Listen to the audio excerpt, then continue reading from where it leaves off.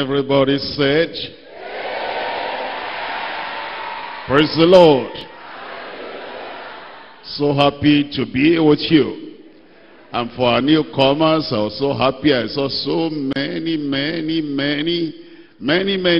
newcomers. I welcome you in Jesus' name. Can you just raise up your hand and wave the hand at me like this, those new people? God bless you. Tonight is going to enrich your life. You will never be the same again. But don't make this the last time of your coming. Keep on coming. I can't hear you. I said keep on coming. Because now you are deeper. If you are deeper, raise up your hand and wave that at me like this. And God put his deep blessings upon your life tonight in Jesus' name.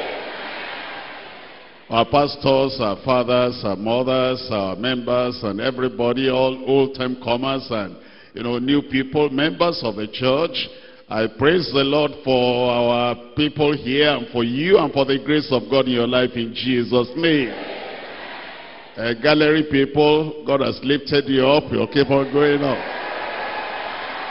And those on that side, praise the Lord for everyone. Tonight, don't say no. God has said yes in your life. Nobody can say no. And you will not say no. Now, for newcomers, I need to serve you notice. Tonight is Bible study night. Did you come with your Bible? Wonderful. We're going to study the Bible today. You will study, and the Lord will enrich your life with the supernatural. Everybody now will raise up our hands as we pray. Father, in Jesus' name, we thank you for this glorious night, wonderful night, beautiful night. Thank you, Lord, for all our members, all our ministers, all our pastors, all our leaders, all our teachers, all our workers, everyone, Lord. Thank you for the members and for those who are coming for the first time today. We're praying, Lord, you will open the windows of heaven and shower blessings upon everyone in Jesus' name. This day will be a turning point, a turning around, a transformation night for everyone tonight in Jesus' name. Every burden of their heart, take everything away. Concern for husband, concern for wife, Lord, do miracles in every life in Jesus' name. And all those who are in the satellite locations around here, I pray, Lord, everybody will pay attention. And our lives will be enriched in Jesus' name. All over Lagos City, all over Lagos State, all over Nigeria, all over Africa, everywhere we hear this word tonight, Lord, do something specific, spectacular in every life tonight in Jesus' name. We thank you because we know you have answered. In Jesus' name we pray. God bless you. You can sit down. We're coming to John chapter 6. John chapter 6, we're reading from verse 28. John chapter 6, verse 28. Then said they unto him, what shall we do that we might work the works of God? These people have been looking for Jesus. They were searching for Jesus. They were seeking him. And eventually they crossed the river. And they came to the other side and they found him. You will find Jesus. And when they found him, then they asked the question, when did you come over here? And then Jesus told them, yes, you're seeking me. Not because you've seen those miracles, but because you have eaten bread and you're full of bread. Then he told them in verse 27, labor not for the meat which perisheth, but for that meat which endureth unto everlasting life, which the Son of Man shall give unto you, for him as the Father sealed. It was then they asked this question and they said, all right, if you're telling us to labor for the things that will endure to life eternal, that means to work. What shall we do that we might work the works of God? You might be surprised at the answer Jesus gave them in verse 29. Jesus answered and said unto them, this is the work of God. Look at this. This is the work of God, that ye believe on him whom he has sent. That may surprise you, because they wanted to labor, they wanted to serve, they wanted to work, and he said, show us the work of God. Reveal the work of God to us, and we'll do the works of God. And Jesus said, here is the work of God. Believe on him whom he has sent. I'll explain that to you later. They said, therefore, unto him, what sign showest thou then, that we may see and believe thee? What dost thou work? Then look at verse 31. They said, our fathers did eat manna in the desert. They're coming back to what they actually wanted to know. Our fathers ate manna, and they ate the manna for 40 years. And now they said, as it is written, he gave them bread from heaven to eat. And now Jesus continued to explain to them. Look at verse 35. And Jesus said unto them, I am the bread of life. I am the bread of life. Tonight, we're looking at this message, Christ, the bread of life. Christ, the bread of life. Actually, let's look at the gospel according to St. John. He wrote concerning the Lord Jesus Christ. And he gave us great revelation concerning Christ that you do not find in Matthew, Mark, or Luke. The miracles encourage our faith, and his messages demand our faith. The Jews stumbled because they did not understand and did not believe with their hearts. They tried to understand with their head. They saw the wonders, they heard the word, but they didn't understand what they were hearing. And this is one of the things that Jesus said when he said, I am the bread of life. Actually, when Jesus introduced himself, when he revealed himself, many times over, he told them, I am. That's the first thing I read to you there in that chapter 6 and verse 35. I am the bread of life. Let's come on to John chapter 8. In John chapter 8, I'm reading from verse 12. You see another thing he said about I am. Then spake Jesus again unto them, I am the light of the world. You follow through? It says, I am the bread of life. You cannot do without me. Just like your body cannot do without food. Then he said, I am the light of the world. You cannot do without me. Just like you cannot do without light. We're coming to chapter 9, verse 5.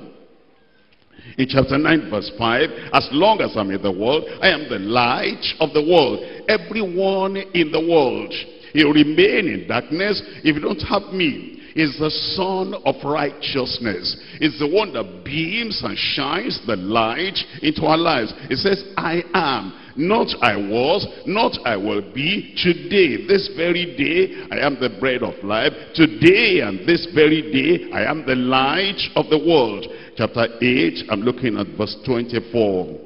Chapter 8, verse 24, it said, therefore, I said therefore unto you, that ye shall die in your sins, for if ye believe not that I am he, ye shall die in your sins. Here it says, I am he. I'm the one that should be at the center of your life.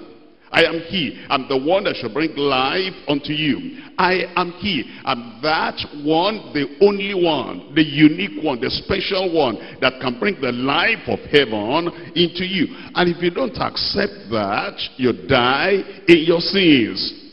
Look at chapter 8, verse 58. Chapter 8, verse 58. Jesus said unto them, verily, verily, I say unto you, before Abraham was, tell me, I am. It says, I am. Before Abraham, I am. At the time of Abraham, I am. After Abraham, I am. What's the meaning of that? I am eternal. I've always been. Every time you think about me, think of I am. Abraham or no Abraham, I am. After Abraham, I am. I'm the eternal one. It says, they have been living so long, from all eternity, that whatever your situation is, I am. And then you can fill in after that, I am your Savior. Give me a good amen. I am your healer. Give me another amen. I am your deliverer. I am. Anything you need in your life, I am. Your supplier, I am. Your deliverer, I am. The one that will lift you up, I am. The one that will promote you, I am. The one that will turn your life around, you will climb every mountain, I am. And the one that will give you strength, it says, I am. You begin to understand that this Jesus we're talking about is not a local Jesus. It's not a tribal Jesus. It's not a religious Jesus. It's not a dispensational Jesus. It's not an historic Jesus. It's not a limited Jesus that were boxed into a corner. This is the I am. It's been from all eternity. And it comes to your life today. And when it comes to your life today, the I am of eternity will do something great in your life. We're coming to chapter 13, verse 19. Chapter 13, verse 19 is still telling us the great I am. Chapter 13, verse 19. Now I tell you before it come, that when it is come to pass, ye may believe that I am he. I am he. Your Savior, yes, I am he. Your deliverer, I am he. Your Redeemer, I am he. I am the bread of life. I am the light of the world. I am he, and I am. Chapter 10, we're looking at verse 7. Chapter 10, verse 7. It tells us in chapter 10, verse 7, Jesus said unto them again, Verily, verily, I say unto thee, unto you, I am the door of the sheep. If you don't come by Jesus, you cannot get to the Father. You cannot get to God. He is the door. And your faith opens that door, and tonight you'll go through that door. He will be your Savior. He'll be your shepherd. He'll be your supplier. He'll be the all in all in your life tonight. Because I am the door of the sheep. Look at chapter 10, verse 11. Chapter 10, reading from verse 11, is a great I am. Chapter 10, verse 11, I am the good shepherd. The good shepherd giveth his life for the sheep. Verse 14, I am the good shepherd, and I know my sheep, and I'm known of mine. I am the good shepherd. And then he tells us in chapter 10, verse 36. Chapter 10, verse 36, say ye of him whom the Father has sanctified, and sent into the world, that blaspheme because I said, I am the Son of God. See, he covers every ground. He's the great I am. He's the universal I am. He's the ancient I am. Is the I am in every life. Is the I am in every family. Is the I am in every church. Is the I am in the whole universe. And tonight is the I am in your life. Nothing to fear. Nothing to be worried about. Once the I am, the ever-present one, once is with you, you will cross every river. You will climb every mountain. You will face any enemy. You will face any challenge in life, because the great I am is always here. Anything that anybody does today came after the I am. All those trees came after the I am. All the leaves on the trees came after the I am. If anybody joins anything together, and then they wrap it together, and they form what they call talisman or whatever, and they threw it at you, before it gets to you, the I am has been with you. And so Anything that comes from anywhere, coming from the sea, coming from the forest, and coming from anywhere, the I am is already stable and steady in your life. Anything that comes, thank God you are an overcomer.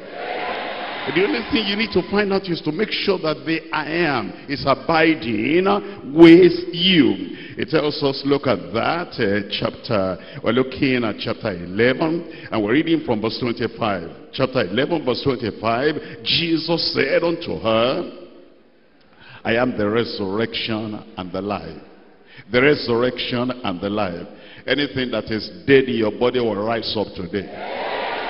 Your brain will wake up. Your mind will wake up. Those dead kidneys will wake up. And anything they're about to take your life, the great I am, he says, I'm the resurrection and I'm the life. That resurrection power will work in your life, and life eternal, life abundant, and lives overflowing will come to you today in Jesus' name.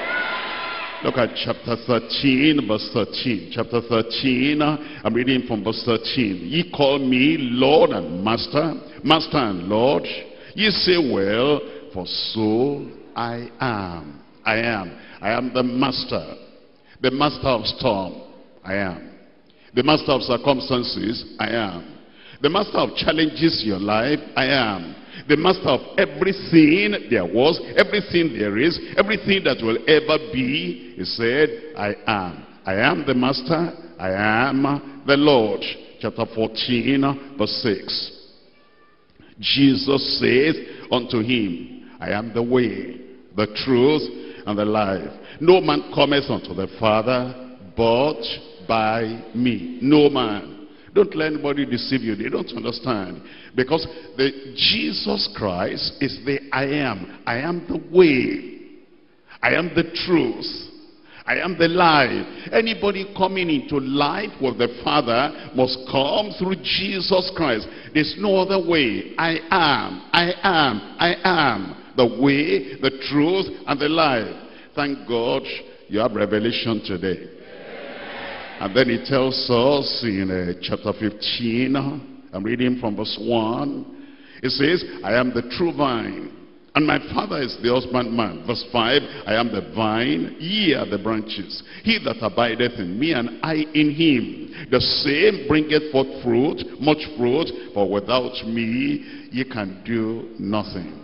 Without this I am, you'll be forgotten. You'll be of yesterday. Without this I am, the present help in the time of trouble. Without this I am the vine, the true vine, and ye are the branches. Without your connection with him, you'll be nothing, you'll bear no fruit. But thank God, you came here tonight, you are going to begin to be fruitful.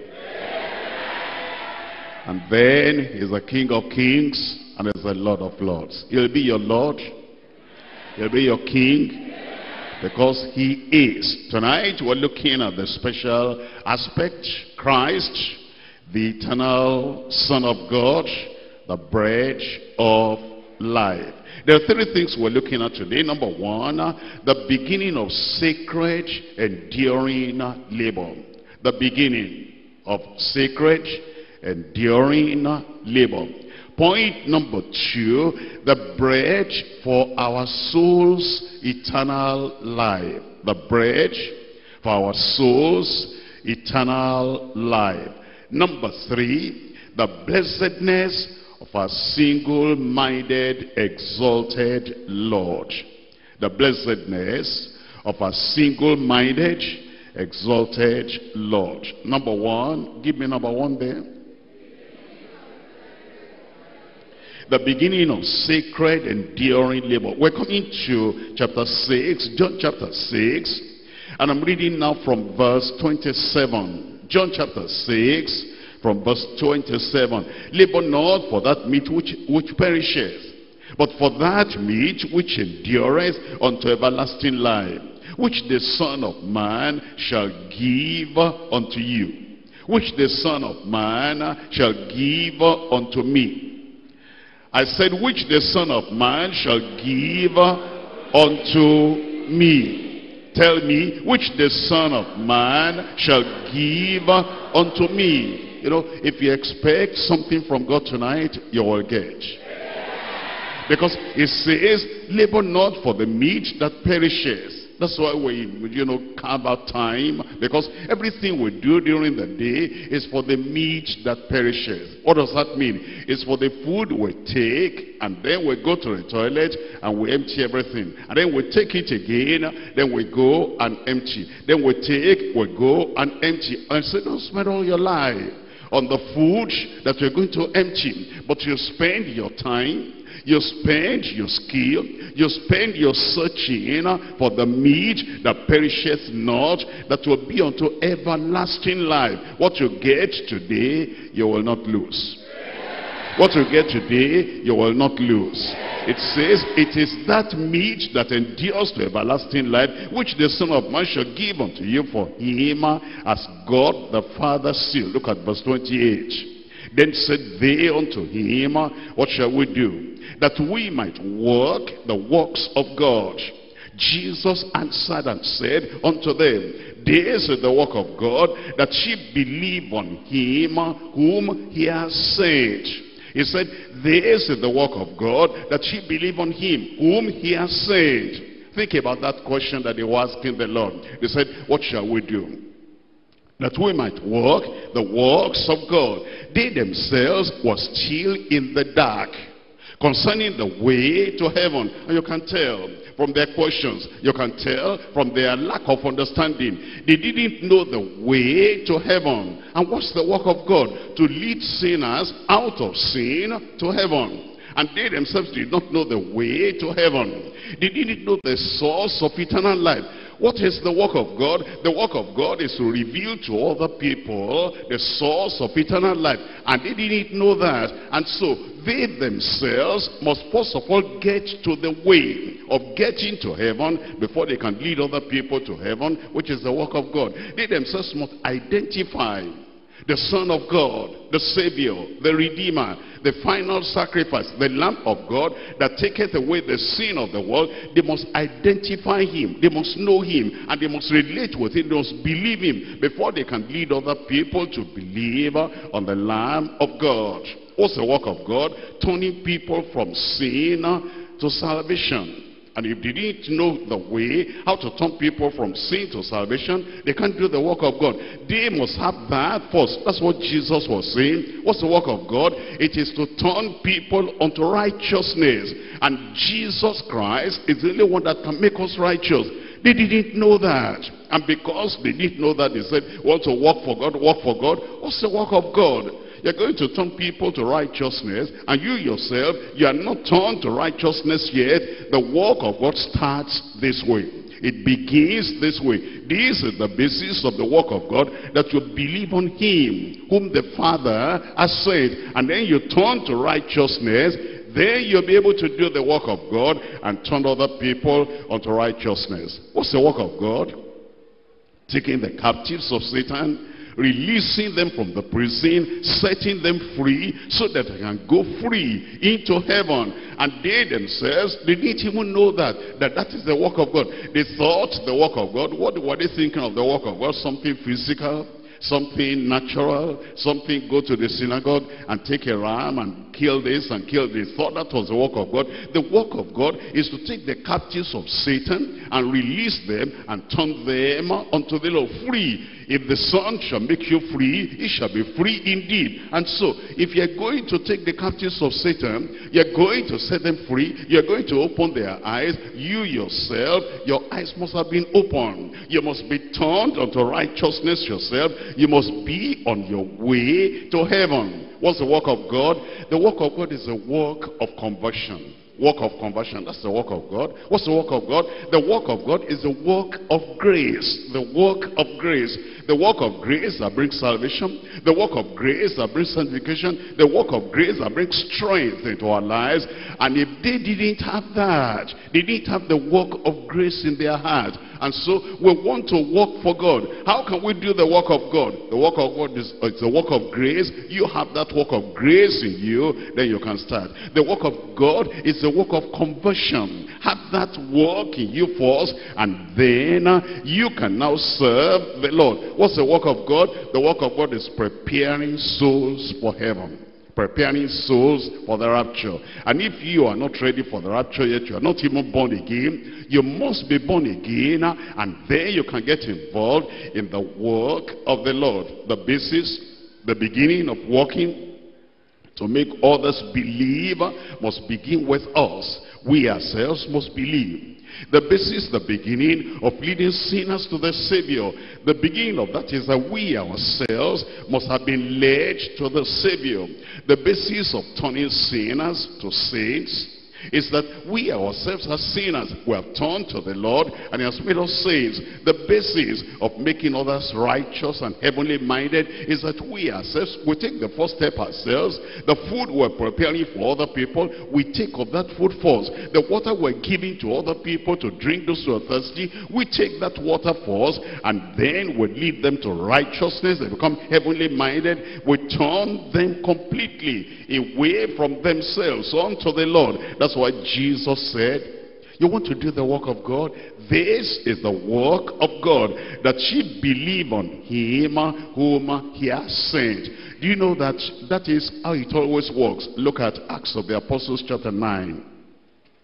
Acts of the Apostles chapter 9, I'm reading from verse 6. Acts chapter 9, we're reading from verse 6. And he trembling, this talking about Saul of Tarsus. He was going to Damascus. He thought he was working for God. He was persecuting the believers. But now, and trembling and astonished, said, Lord, what wilt thou have me to do?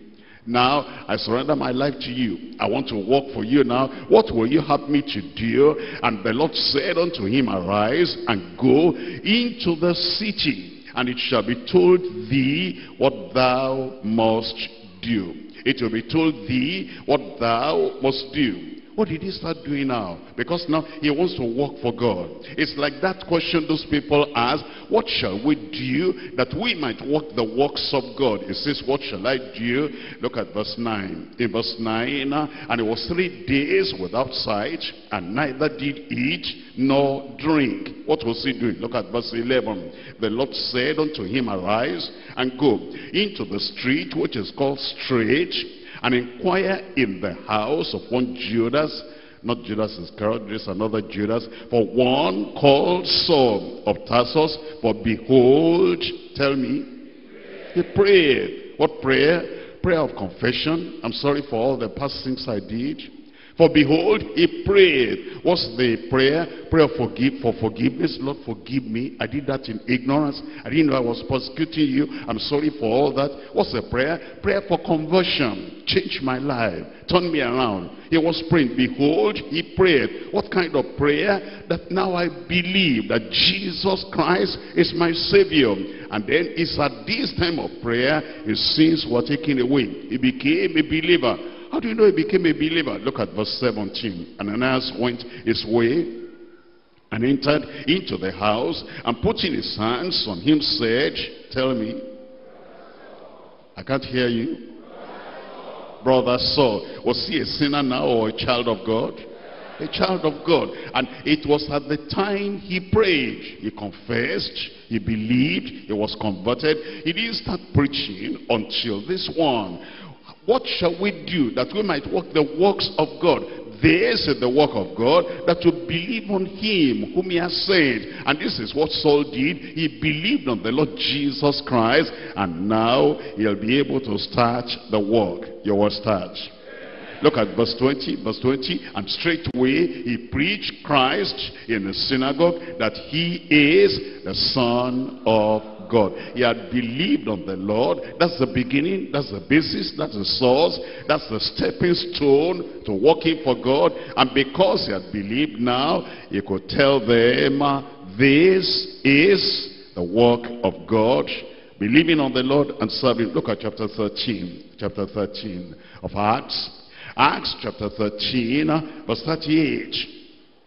Acts chapter 13, verse 38. Be it known unto you, therefore, men and brethren, that through this man is preached unto you the forgiveness of sins. That's where we start. That's where we start. This is working for God, that you understand that through Christ you have the forgiveness of sin, and by him all that believe are justified from all things from which ye could not be justified by the law of Moses. Listen to that. All those who believe on the Lord Jesus Christ are justified. Their sins are forgiven. God looks at them as if they never sinned in their lives, and the law of Moses could not do that. It says, which ye could not be justified by the law of Moses. Look up here for a minute. These people that asked the question, they said, what shall we do that we might walk the works of God? If Jesus had told them, you want to do the work of God? Wonderful. I need you. I want you. Go out and go and tell people. Go and preach. If he didn't tell them what to preach, what are they going to preach? They were disciples of Moses. They will go back to the law. They'll be telling the people, change your morals, turn around and do this and follow Moses. But they ought to believe that the old covenant is gone.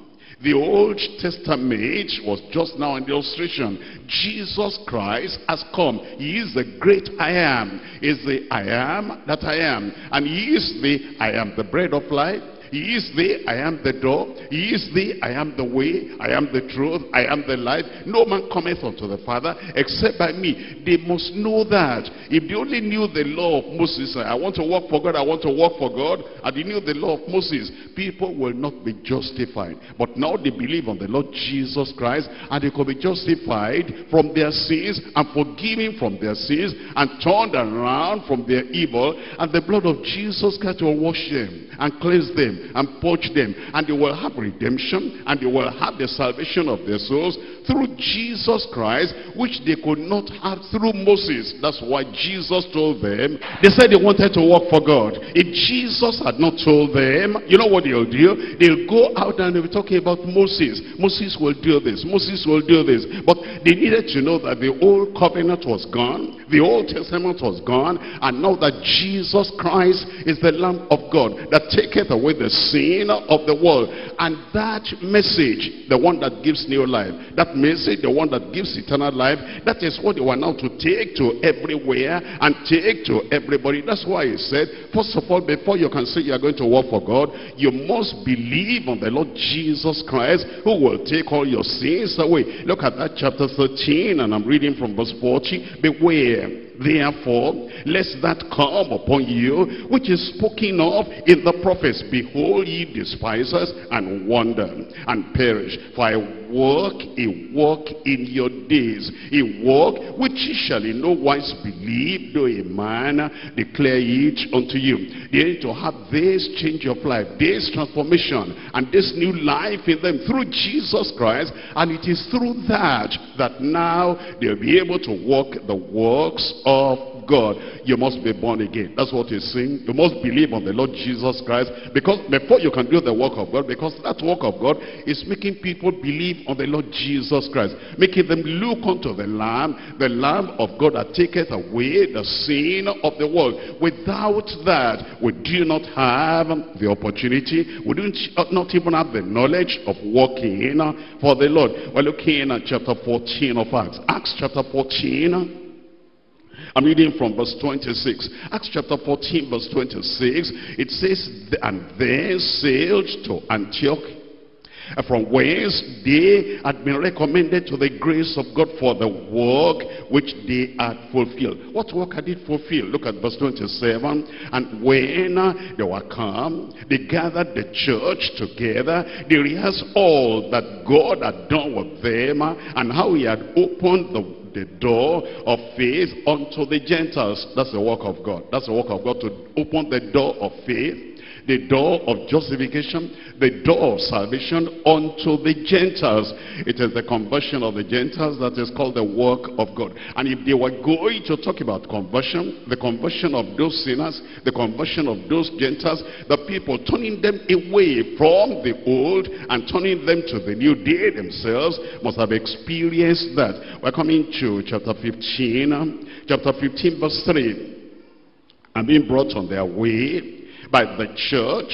They passed through Phoenicia and Samaria, declaring the conversion of the Gentiles. That's the work of God. That's the work of God, that they were declaring the conversion of the Gentiles. And if you are not converted, how do you make other people to be converted? If you have not been turned around, how do you make other people to be turned around? If your life has not been transformed by the grace of God, if the grace of God has not entered, if the grace of God has not penetrated, if the grace of God has not transformed your life, how can you say, I'm going to make that grace of God? You are ignorant of that. You don't know the grace. The grace must come first, and then after that, you'll be able to tell other people, show other people the way of the Lord. Look at verse 3. And being brought on their way by the church, they passed through Phoenicia and Samaria, declaring the conversion of the Gentiles, and they caused great joy unto all the brethren. That's what Jesus was telling them. This is the work of God,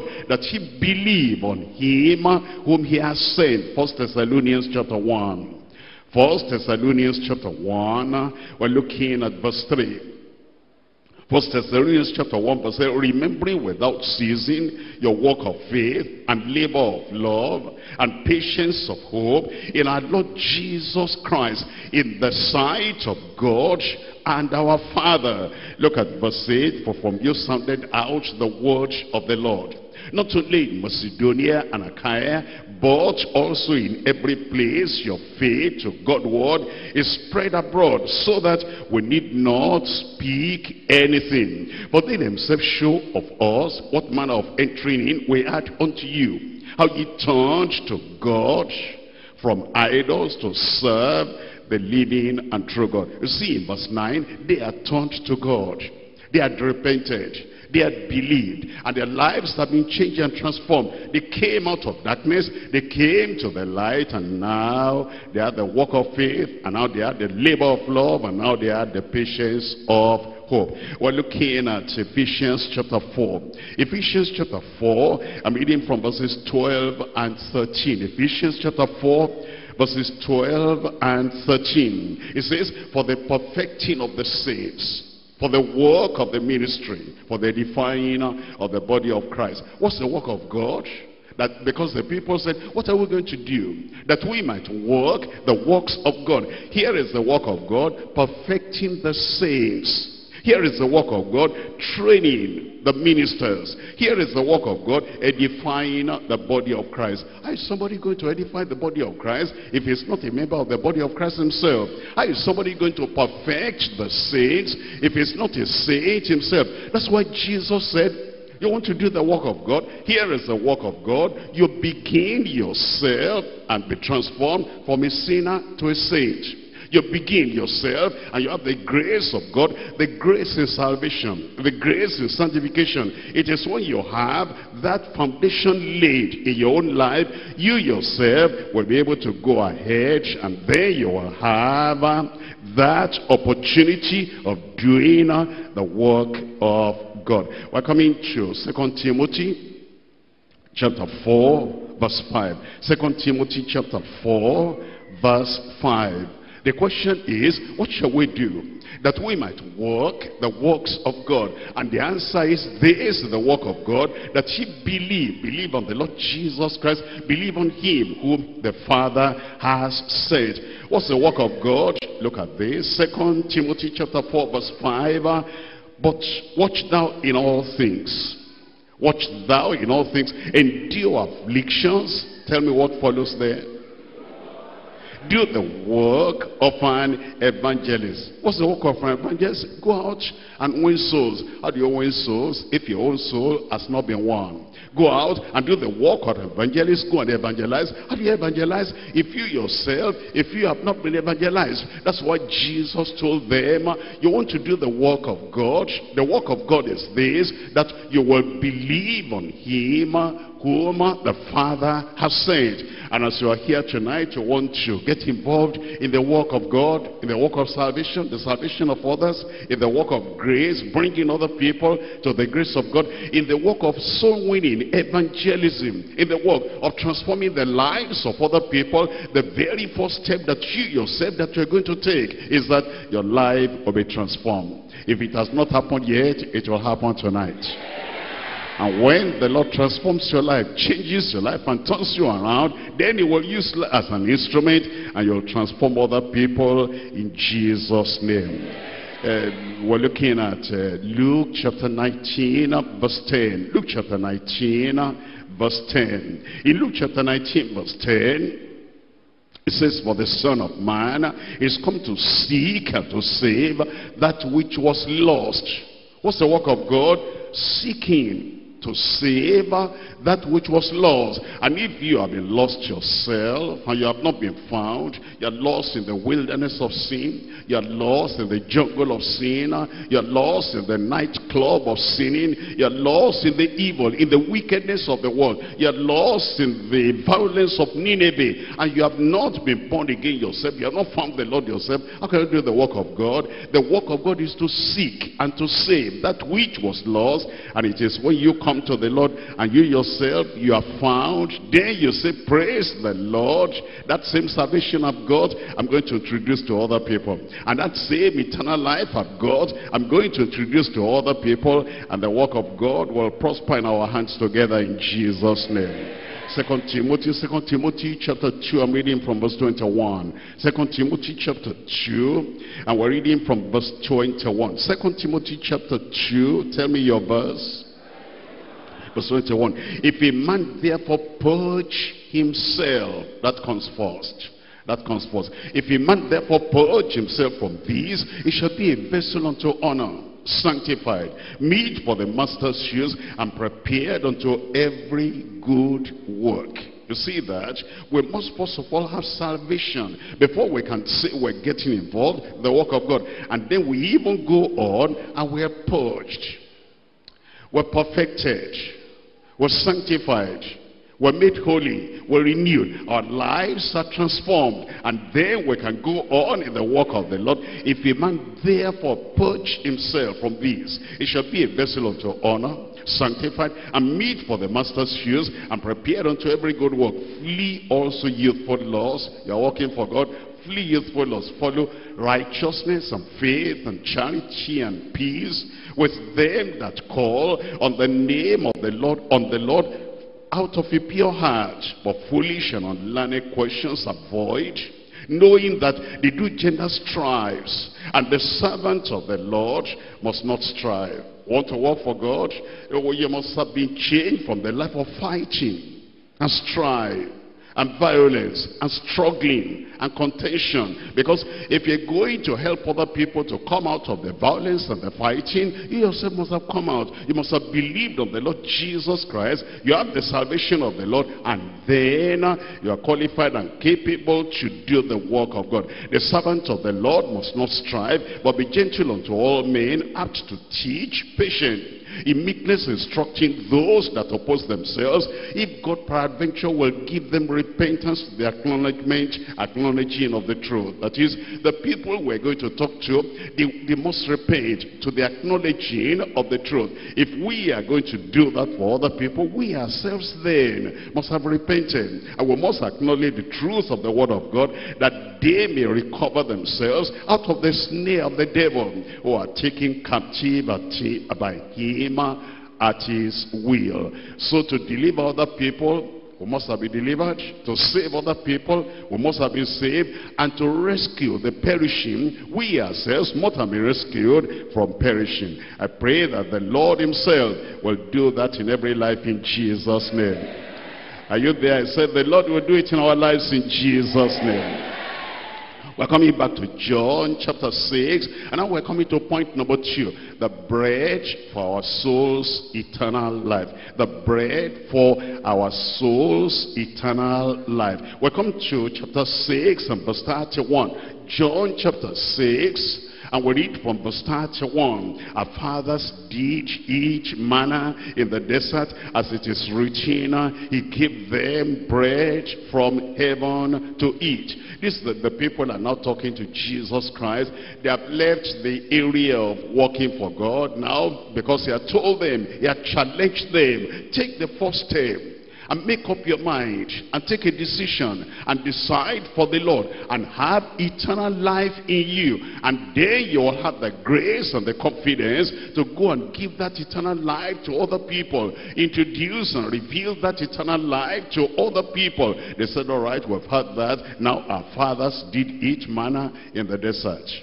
As it is written, they're quoting the word of God, he gave them bread from heaven.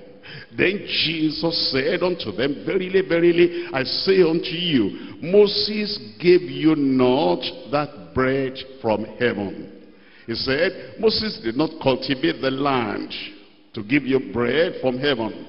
Moses did not do anything to make that bread come. It is the Father himself. Look at this, but my Father giveth you the true bread from heaven. You will see, you need to understand the language of Jesus. They were talking in the past tense. Moses gave, the Lord gave our fathers the bread to eat. He gave. And now Jesus said, to start with, it wasn't Moses that gave you that.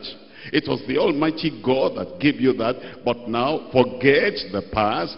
You were not there. Those 40 years in the wilderness, you were not there.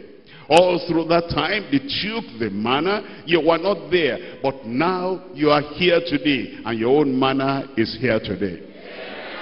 Your own bread of life is here today. That's why it says in the latter part of verse 32, it says, but my Father giveth you the bread from heaven. Giveth you, present tense. It's yours today. You'll have it today. For the bread of God is he. The bread of God is he. He's talking about himself now. The bread of God is he, which cometh down from heaven, and giveth life unto the world. Then he goes on to say, they said unto him, Lord, evermore give us this bread. They didn't fully understand. Jesus said unto them, I am the bread of life. I am the bread of life. He will give himself to you today. Because he is the bread of life. He that cometh to me shall never hunger, and he that believeth on me shall never thirst. But I said unto you, that ye also have seen me, and believe not.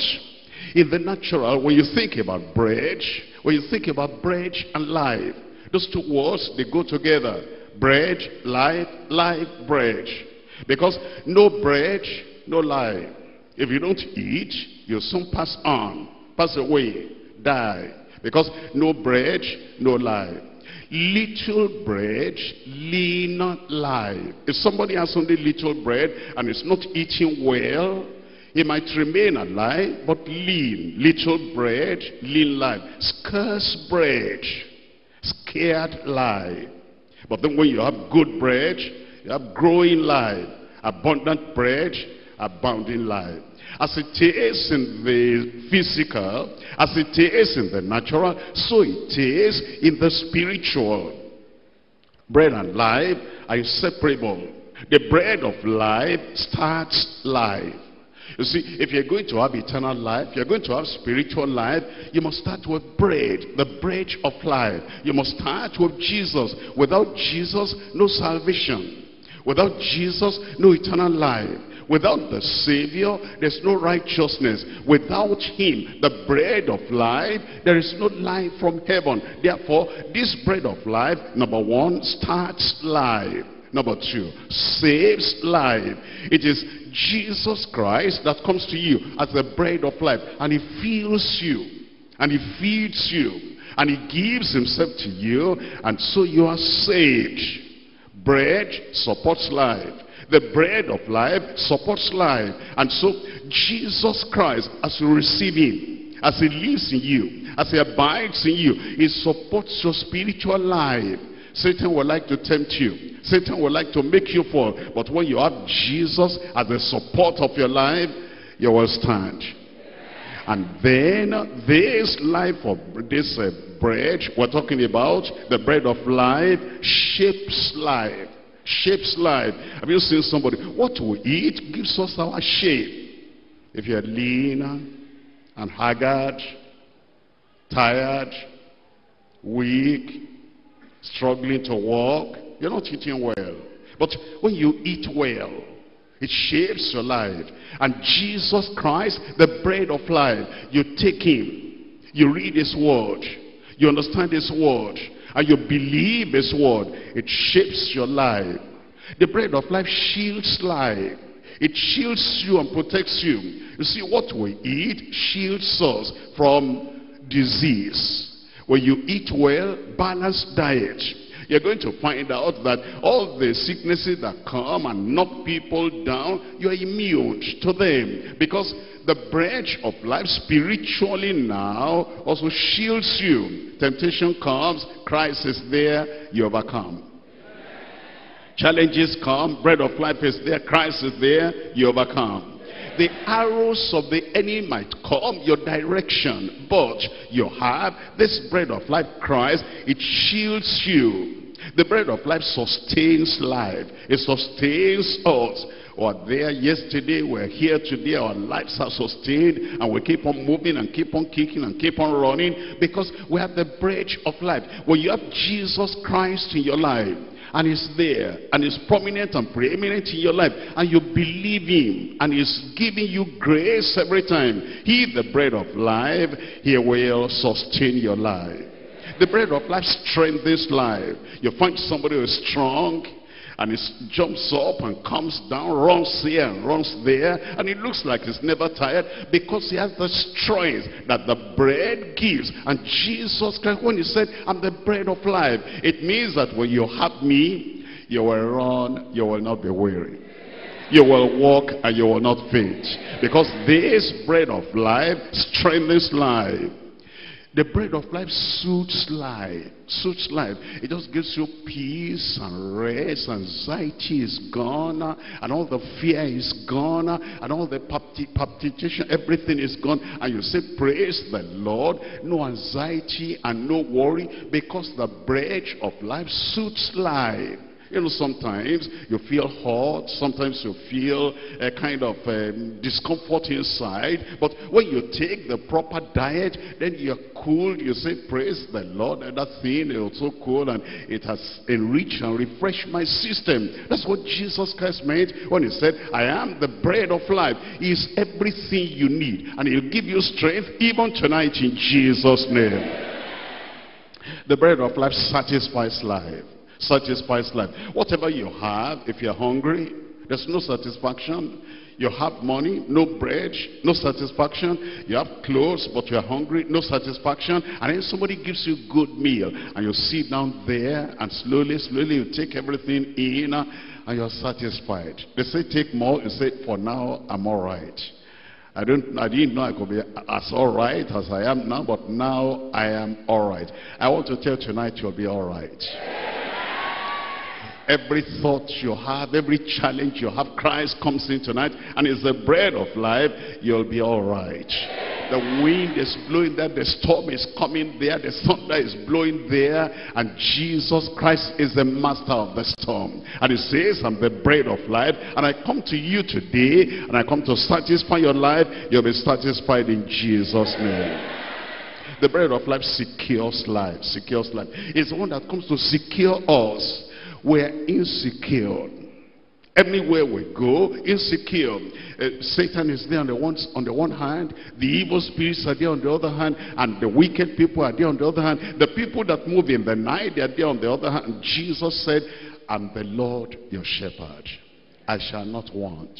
He maketh me to lie down in green pastures, and then he leads me the way of righteousness for his name's sake. Here, though I walk through the valley of the shadow of death, I fear no evil, because thou art with me. Your rod and your staff, they comfort me. You anoint my head, my cup runneth over. You set the table before me in the presence of mine enemies. And then surely goodness and mercy will follow me all the days of my life, and I will...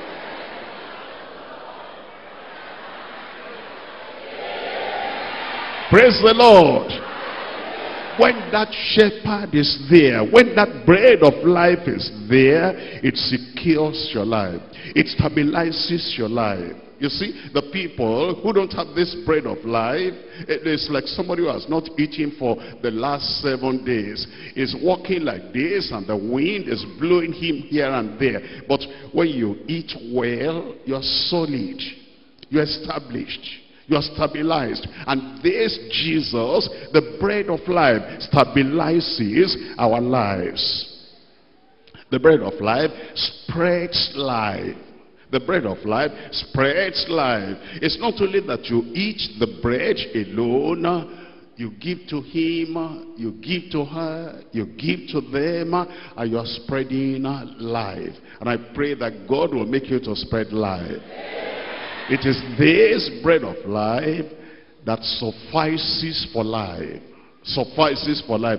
When you were young, you needed that bread of life. You needed Christ. Now that you are getting older, you need this Christ. And then by the time you are going to knock at the door of heaven, when you pass from here, this suffices for life. The bread of life spans longevity.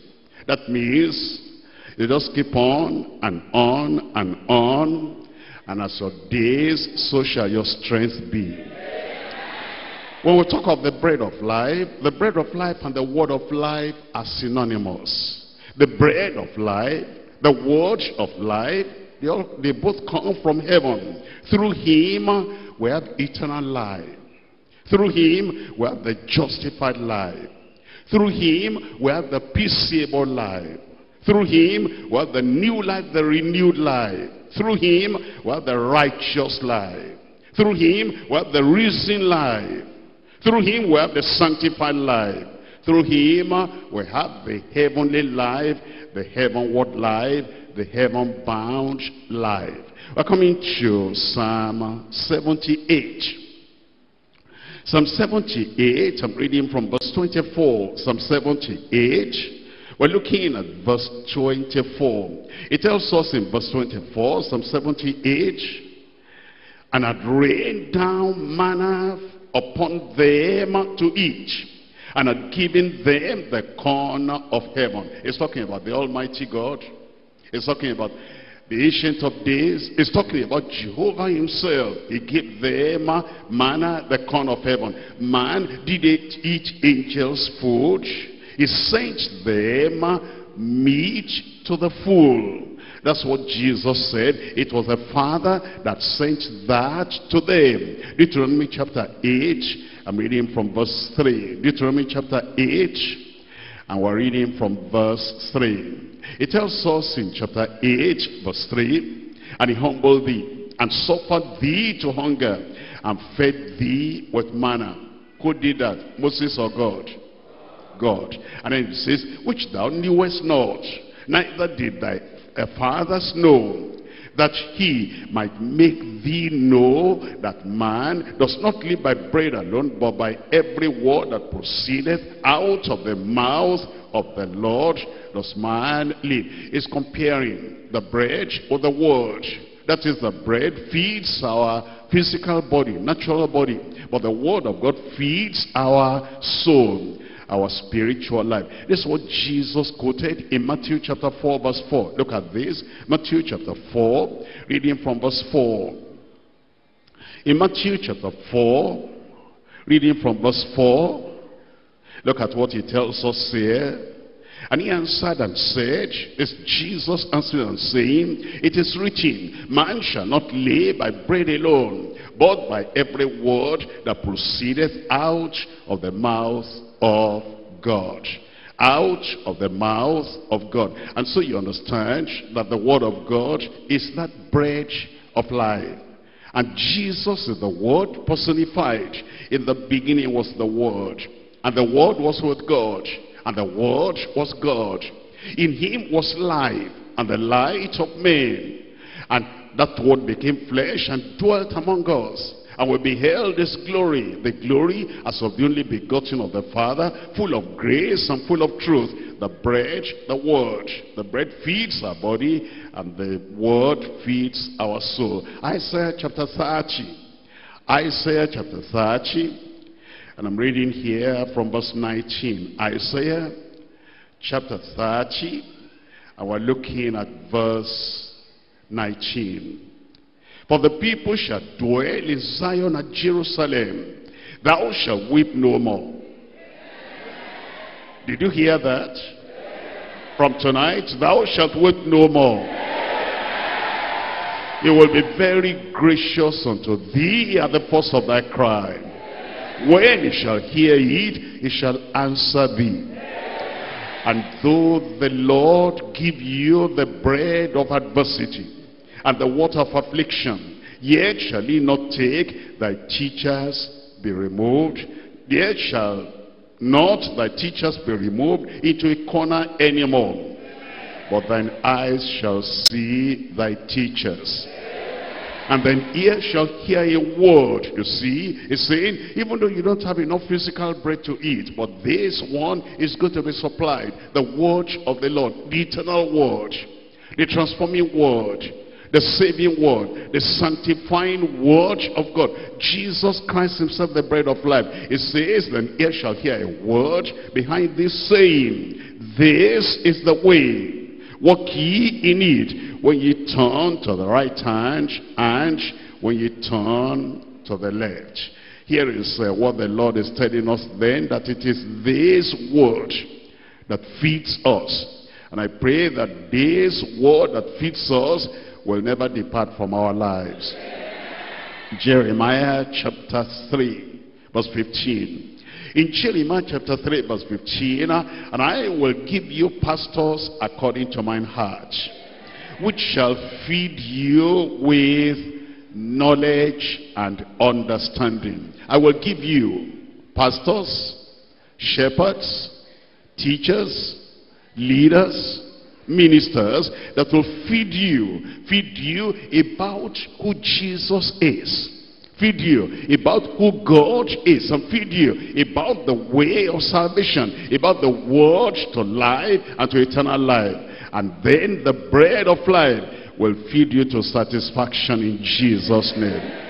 That's the bread for our souls, eternal life, our souls, abundant life, our souls, abounding life, our soul's satisfactory life.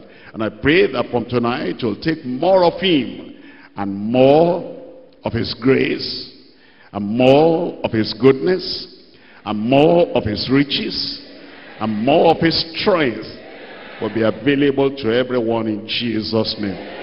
We're coming to point number 3 now. Point number 3, the blessedness of our single-minded, exalted Lord. The blessedness of a single-minded, exalted Lord. We're coming to chapter 6, verse 37. All that the Father giveth me shall come to me, and him that cometh to me I will in no wise cast out. What a wonderful promise. That promise is for you. Say, the promise is for me.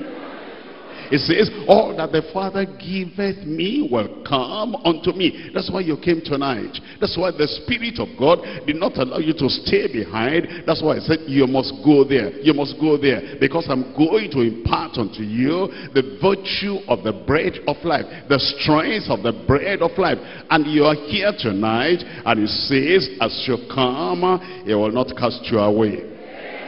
Verse 38, for I came from heaven, not to do mine own will, but the will of him that sent me. Here Jesus said, the Father sent me. He sent me to you, to forgive you. And I come to do that will of God. He sent me to you to justify you, to take the guilt and the burden of your sin away. And I came here tonight, that's what Jesus is telling you, to do the will of the Father. And the will of the Father is that you will be saved. The will of the Father is that you will get to heaven. And Jesus said, I came here tonight so that you can have that eternal life. You'll have it in Jesus' name.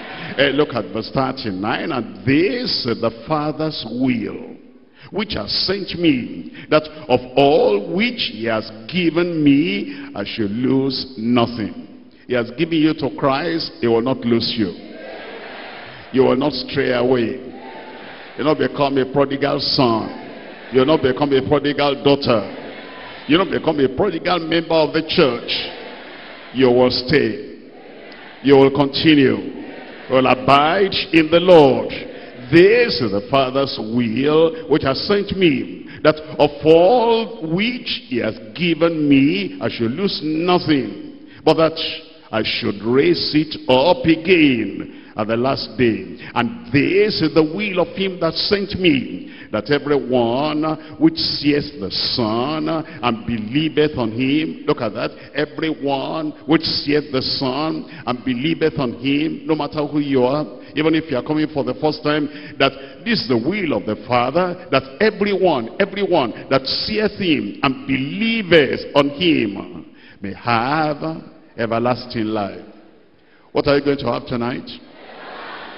He said, may have everlasting life, and I will raise him up at the last day. That means that on the day of resurrection, he will raise you up.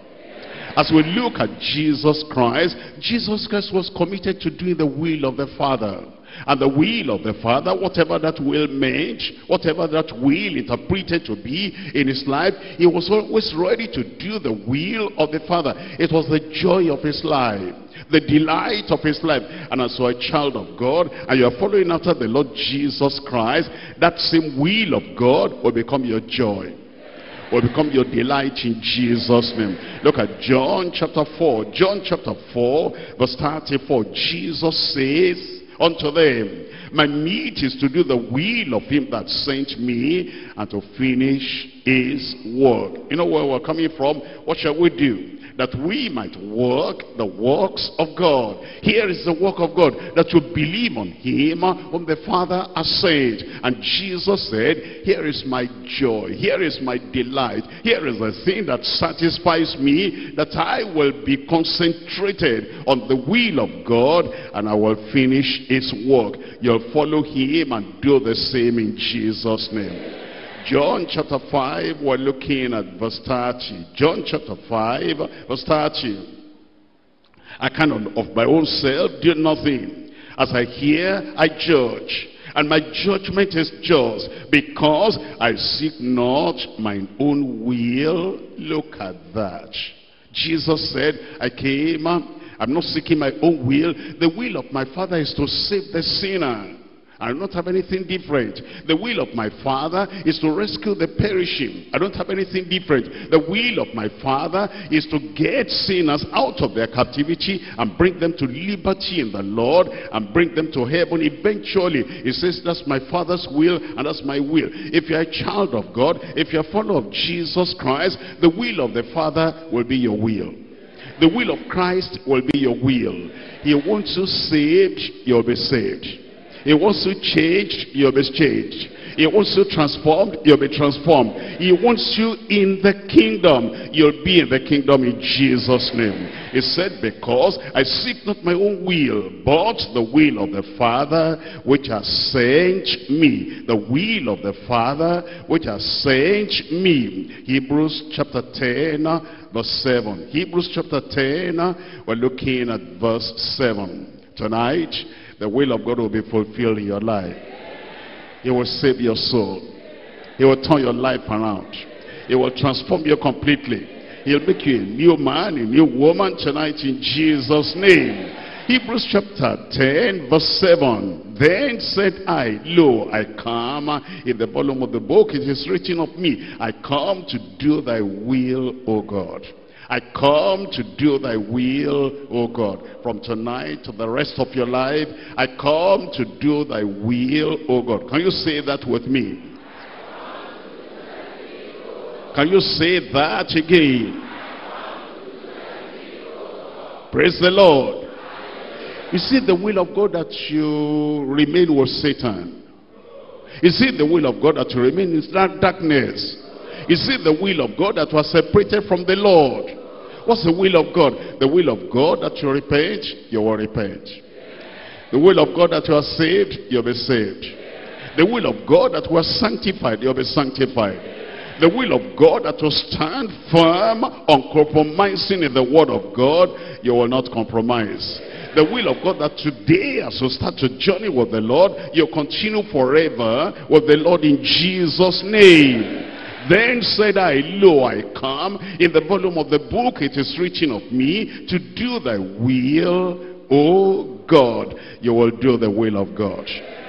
We're coming now to Philippians chapter 3. Philippians chapter 3. And I'm reading from verse 20. Because it says, this is the will of God, that all those who believe on me, I will raise them up on the final day. The rapture is about to happen. The dead in Christ shall rise. And then those of us who are alive will be caught up together with them to meet the Lord in the air. You meet the Lord in the air. You will not perish. You will not be lost. You'll be among the saints of God. When the saints go marching in, you'll be among us in Jesus' name. Philippians chapter 3 verse 20. For our conversation, our manner of life, our conduct, our citizenship is in heaven, from whence also we look for the Savior, the Lord Jesus Christ, who shall change our vile body, that it may be fashioned like unto his glorious body, according to the working whereby he is able to subdue all things unto himself. Subdue all things unto himself. Subdue all things unto himself. He'll do that tonight in our lives. Colossians chapter 3. Colossians chapter 3. Our Lord Jesus Christ is unwaveringly committed to doing the whole will of God in its entirety, in its fullness. His will is fully submissive to the Father's will. His obedience is only to the Father's will, always to the Father's will, ever to the Father's will. As the sinner comes to Christ, he saves and he keeps, because that's the will of the Father. As the believer abides in Christ, he purifies, he preserves, because that's the will of the Father. As the disciple continues with him, he empowers and establishes, because that's the will of the Father. And as the sheep follow the shepherd, he protects and prepares us for heaven, because that's the will of the Father. And tonight, he will begin that will in your life. But one, you must come. Two, you must be converted. Three, you must be clean. He will cleanse you. He will wash you. He will purge your life. Four, you must continue. If ye continue in my word, then are ye my disciples indeed. Five, you must consecrate your all unto the Lord. And then, after you come to the Lord, you go to tell other people and you compel them to come in. You crucify the flesh. And you honestly contend for the faith once delivered unto the saints. And thank God, you conquer. I said, thank God, you conquer. Look at Colossians chapter 3 verse 1. If ye then be risen with Christ, seek those things which are above, where Christ sitteth on the right hand of God. Set your affections on things above, not on things on the earth. For ye are dead, and your life is hid with Christ in God. When Christ, who is our life, you see that, is the bread of life. And then we take of him. He satisfies us. He feeds us. He energizes us. He empowers us. He establishes us. And because we take of him, that bread of life, and we say, Christ is mine, is my Savior. Christ is mine, is my sanctifier. Christ is mine, is my baptizer in the Holy Ghost. Christ is mine, is my healer. Christ is mine, is my supplier. Christ is mine, is my provider. He provides everything that we need. Christ is our life. And because we take him as this bread of life, and you come to him tonight and say, Lord, here am I today. I need you more. If you have not got him, you open the door. He says, behold, I stand at the door and I knock. If anyone hears my voice and opens the door, I will come in. He will come in tonight. I said he will come in tonight. And he said, I will sup with him, I'll fellowship with him, I'll abide with him. And if you've got him before, you open all the rooms in your heart, all the areas and the corners of your heart to say, come in here, come in here, come in here. You don't allow him to sit outside, just in the sitting room. You say, every corner of my heart, fill my heart, saturate my heart. And I pray that you will do that tonight in Jesus' name. And then it will affect every area of your life. It will influence every area of your life. It will energize you. Any area you are weak, it's going to empower you tonight in Jesus' name. You say, bread of heaven, feed me now and evermore. Feed me until I'm satisfied. Feed me until I'm saturated. Feed me until I'm satiated. Feed me until I say, Lord, I thank you, because every area of my life you are filled. That's why it says, when Christ, who is our life, shall appear, then shall you also appear with him in glory. You appear with him in glory in Jesus' name.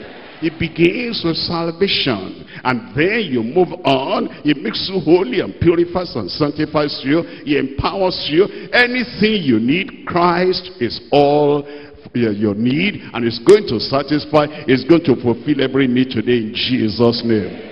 Are you going to take him? Are you going to receive him? Are you going to have him? And then forever he will abide with you. Are you ready?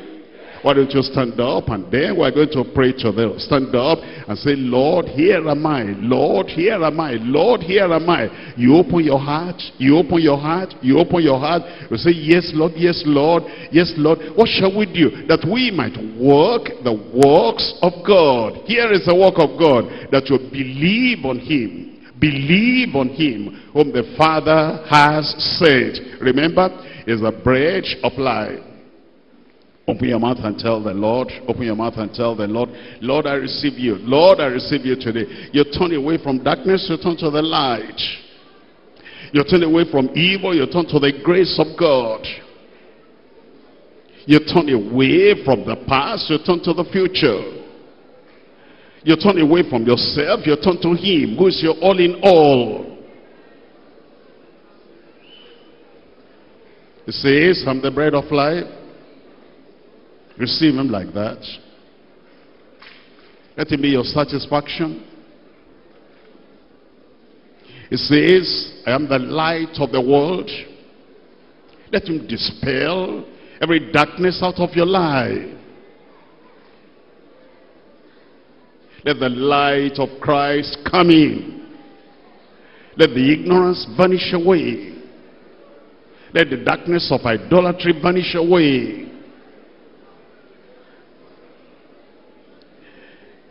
He says, I am he, your Savior, no other person. He says, I am he, your shepherd, no other person. He says, I am he, the final sacrifice, no other person. He says, I am he, the Messiah, the expected one. Open your life to him. This is going to be your satisfaction. He says, I am the eternal one. Before Abraham, I am. After Abraham, I am. Before Moses, I am.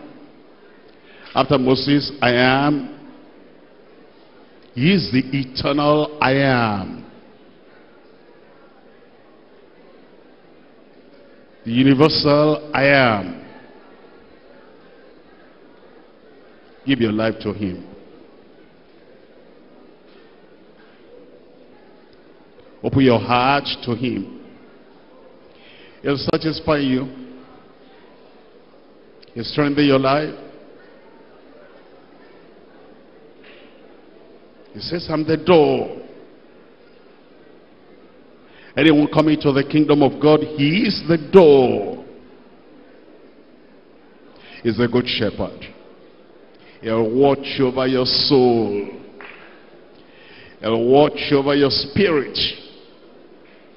He'll watch over your destiny.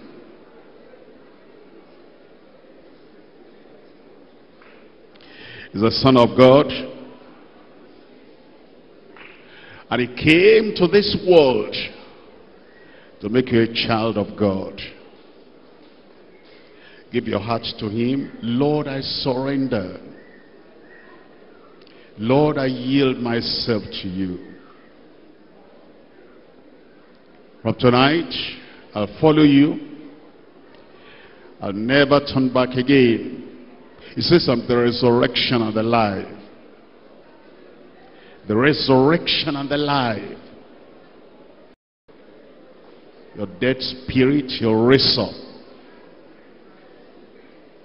Your dead soul, you quicken.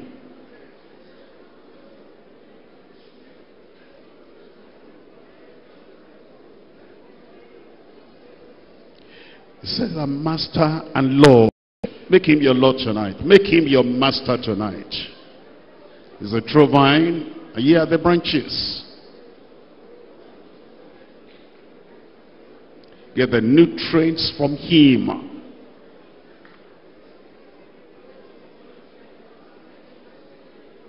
Let him fill your heart tonight.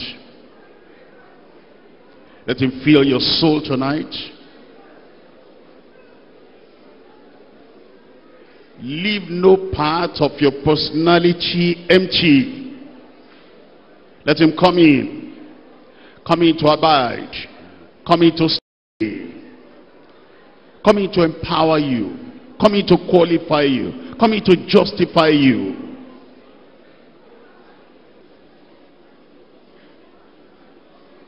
Make him the Lord, the King of your life. And submit your will to his will. Let your nature be swallowed in the nature of the Lord Jesus.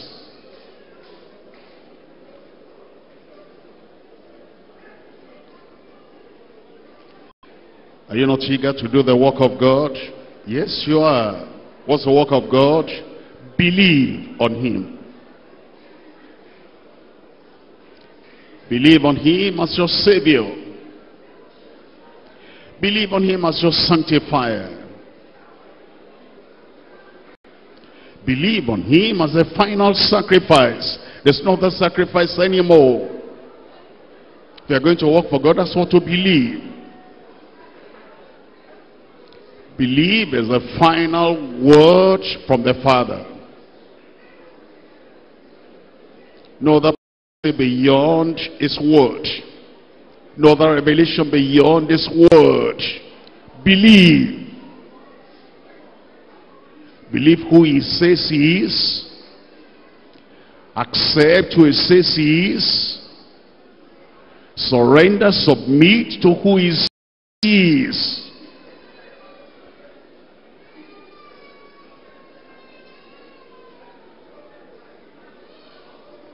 Is the bread for your soul's eternal life. The bread for your spiritual life. You can't do without him. Take of him. Take of him. Take of him every day. He'll strengthen your life. He'll support your life. He'll sustain your life. He'll secure your life.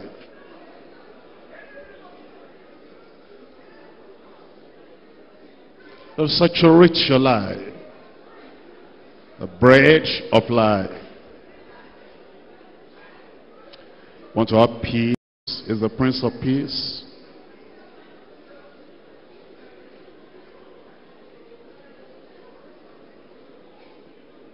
Surrender yourself to him. He's the blessed Lord, the exalted Lord,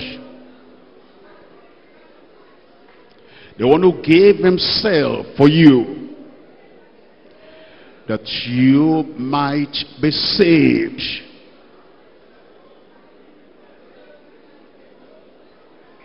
Whosoever shall call on the name of the Lord shall be saved. Call on him tonight. Call on him tonight. And whosoever shall call on the name of the Lord shall be sanctified. Call on him tonight.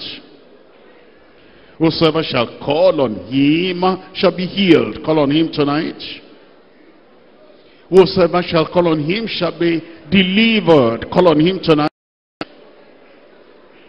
Whosoever shall call on him shall be satisfied. Call on him tonight. He cannot fail. He's never failed.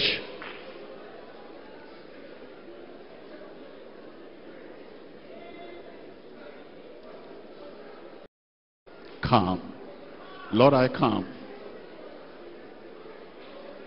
Be converted. Let him transform your life. Be clean. Let him wash you clean. And continue. Don't look back. Continue. Don't go back.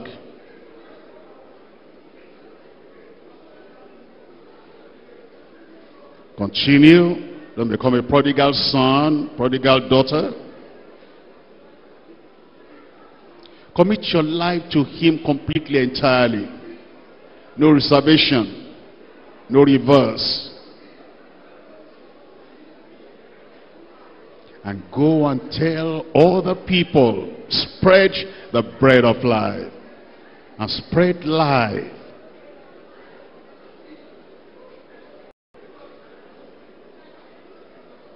Let him rule and reign in your heart, in your life. Let self and the flesh be crucified. Through him, by him, in him, like him, you'll be more than a conqueror.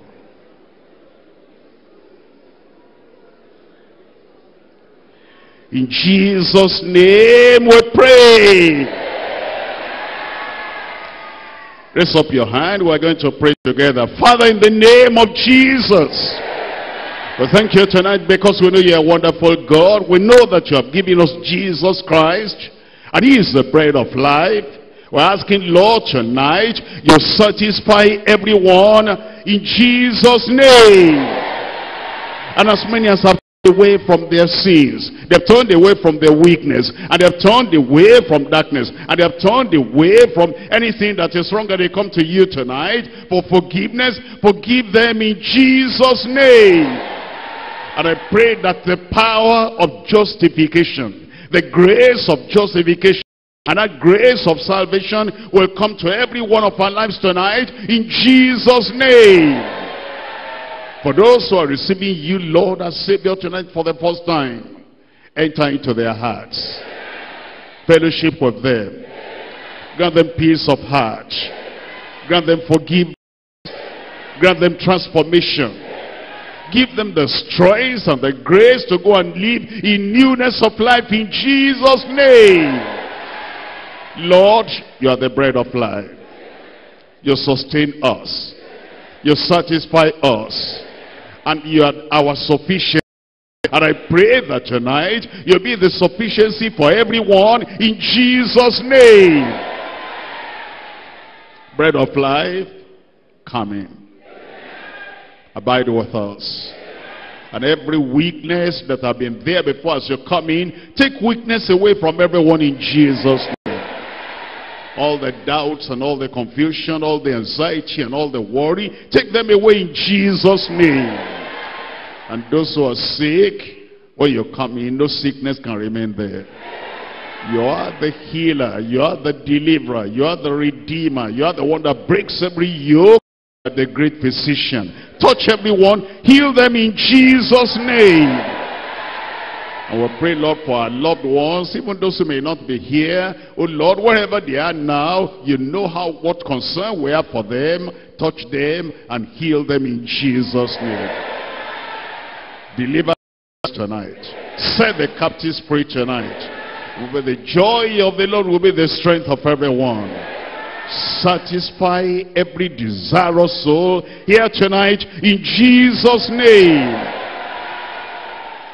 We have come in, will not go away from you. Invited you in, will not drive you out. Abide with us. Remain with us. Continue with us.